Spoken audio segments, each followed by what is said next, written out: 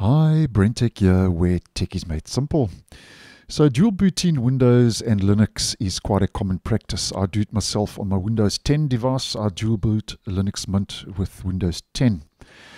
Now, if you are dual booting, just to let you know, if you weren't aware, that if you are dual booting Windows and Linux, that the Patch Tuesday updates that rolled out last week Tuesday for Windows 11 and Windows 10 KB 50415585 for Windows 11 and KB 50415580 for Windows 10, which I posted on both of those, by the way, and I'll leave those videos linked down below and in the end screen, apparently are causing issues for Linux users who are dual booting with Windows, where when trying to boot into Linux, they are receiving an error message, something has gone seriously wrong.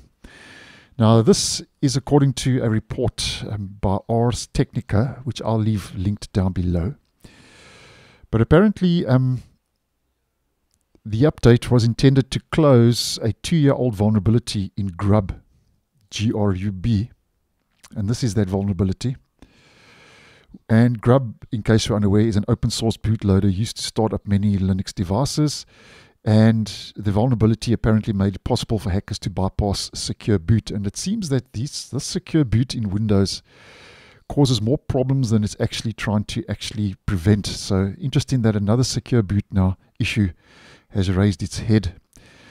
Now, if you are dual booting Windows and Linux, Linux was no longer able to boot when secure boot was enabled.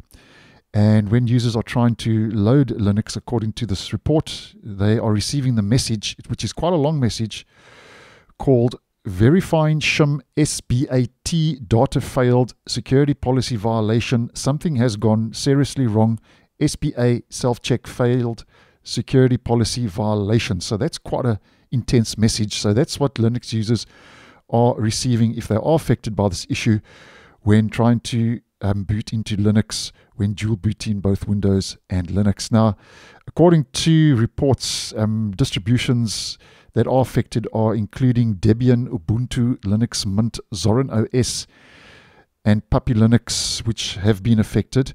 Now, I must be honest, I'm not experiencing this on my Windows 10 device with Linux Mint, but nonetheless, just keeping you guys in the loop.